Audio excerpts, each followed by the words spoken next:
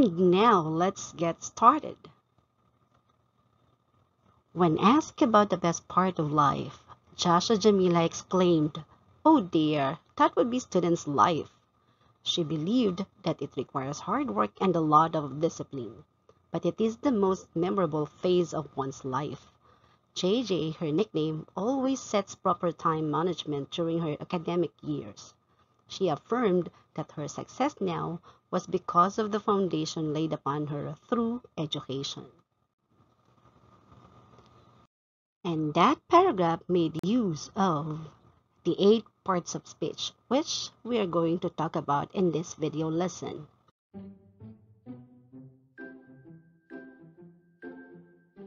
So what are the 8 parts of speech? We have noun, pronoun, adjective, verb, adverb, preposition, conjunction, and interjection.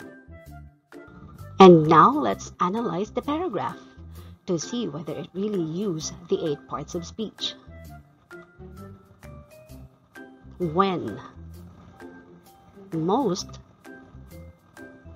always, and the word now are all examples of adverb. Ask, explained, be, believed, requires, is, sets, affirmed, was, and laid are words which are examples of verbs. About, of, during, upon, and through are examples of prepositions. Best, memorable, proper, those are examples of adjectives. Now we have part, live, Joshua Jamila, student, hard work, discipline, phase, one, JJ, nickname, management or time management, academic years, success, foundation, and education are all examples of nouns. Next we have, oh dear, that is an example of an interjection. That, she, it, and her are examples of pronouns. And, but, and because are all examples of conjunction. So see, this simple paragraph actually consisted of all the 8 parts of speech. And now to expand on the lesson, we're going to define one by one the 8 parts of speech, and we're going to also identify the examples for each of them using the paragraph. Noun. A noun is a word that names a person, a thing, a place, or an idea. From the paragraph, here are the examples of nouns that name persons and idea. Joshua Jamila, JJ, student.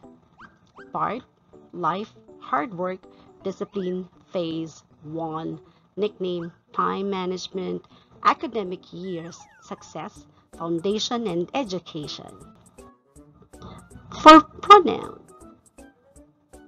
A pronoun is a word that substitutes or take the place of a noun in a sentence. Examples taken from the paragraph are she, her, it, and that. Adjective. An adjective is a word that describes a noun or pronoun. Examples are best, memorable, and proper. Verb. Verb is a word used to describe an action, state, or occurrence. The examples we have ask, exclaimed, believed, requires, is, sets, affirmed, was, and laid. For the adverb, an adverb is a word used to modify a verb, adjective, or another adverb in a sentence. It tells when, where, and how an action is performed or indicates the quality or degree of the action. And the examples from the paragraph are when, most, always, and now. Preposition. Preposition is a word used before a noun or pronoun. Examples taken from the paragraph, we have about, of, during, upon, and through. Conjunction. Conjunction is a word that connects words, phrases, or clauses. And the examples are the following: and, but, because. The next is interjection. Interjection is an exclamation or an abrupt remark full of emotion. It ends with an exclamation point. So we only have one example from the paragraph, and that is, oh dear. And now that you have been reviewed on the 8 parts of speech, it's your turn. I'd like you to try the exercise on the next slide.